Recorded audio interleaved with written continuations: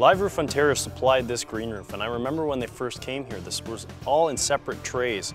I had to boom it up in the boom truck, and what they did was take the clips off, which allowed the roots to grow together and create a seamless green roof. Live Roof, the manufacturer of this product, are one of the bigger manufacturers in Ontario, and they make a really nice high quality product. And we're one of the Live Roof's leading installers here in Ontario. We throw down a root barrier, basically just keep roots from growing into the asphalt roof below. And then we're going to put edging around it, so that keeps the vegetation and the soil contained on the green roof. And then we'll fill this gap here with a little bit of stone ballast. Some of the biggest benefit is probably the fact that your roof will last a lot longer, because it keeps the roof at a lot cooler temperature than it normally would be. And that can double, triple the life of your roof. Well, you can see it. This is really growing in now, and it actually looks like it's on the ground. They have a weeping bed that's underneath this, so we have a membrane down on this flat roof. So once it rains and it gets through this, it drains back out, the overflow goes down to the scuppers, right down to the downspout, into the cistern tank.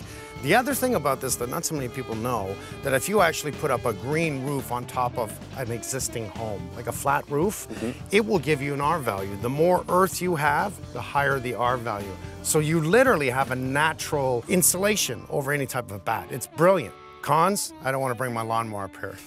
Good luck with that. Truth is, you don't really need to do that, because all this happens, these tall flowers will die off, but it keeps a very low growth on the bed, so it stays this way for years. From start to finish, when they're doing this, they actually research the area. They find the right growth. As a matter of fact, this is just like a carpet, this stuff here. I really like this. So they pick and choose exactly what they're going to use.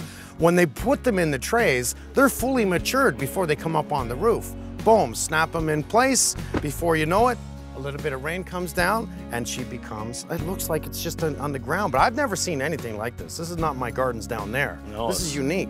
It's brilliant. It really is.